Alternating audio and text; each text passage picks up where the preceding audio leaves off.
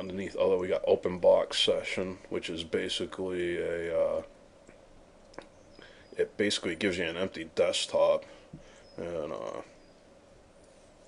you can run like the web browser. I forget what else is in it, but it runs even a little quicker because there's nothing in it. What's some of these system tools? Nothing too fancy there.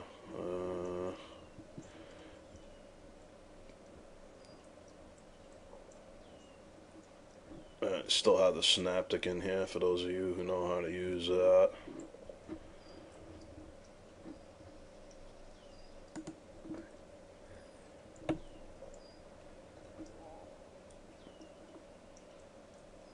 There we go.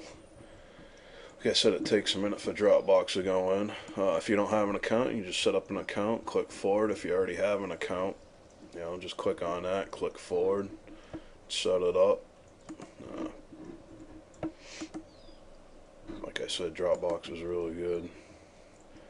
What else we have here? We got Facebook.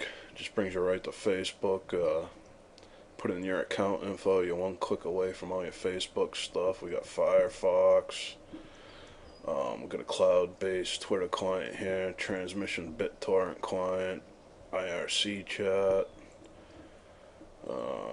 What else we got here? Sound and video cheese, which is pretty cool. You can do all kinds of stuff with your webcam. Excel. You can manage and listen to your audio collection. Got Gnome M Player to play all your media. We got Hulu. One click away, it just brings you right to Hulu.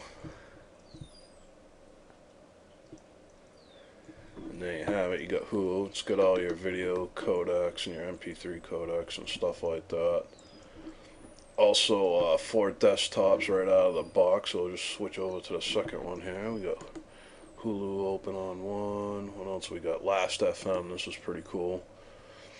You type in a genre of music that you like, and it'll start playing that genre, but it'll also give you like tidbits and stuff on the artist. It'll give you a slideshow of the band and stuff like that, which is pretty cool. X out of that. Go back to sound and video. What else we got? Pandora, which is similar. This was cool. It's a graphical front end for the Awesome Mixer. I love that. All the distros should have that. And it's probably in a Synaptic or something like that somewhere. I'll have to look into that. What else is on the sound and video? Cloud Player, XF Burn. We got the YouTube channel right there. Brings you right to YouTube, one click away. There's your YouTube channel. X out all this. Now, what else is in here? I thought there was a link to all the Peppermint forums and stuff like that, but I believe that might be on the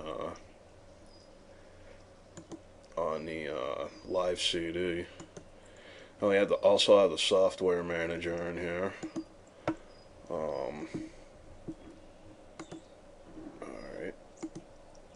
Which is really cool. It's just like the Ubuntu Software Center. Got a bunch of different categories here. You just pick on a category. There you go. These are all the software packages you can choose.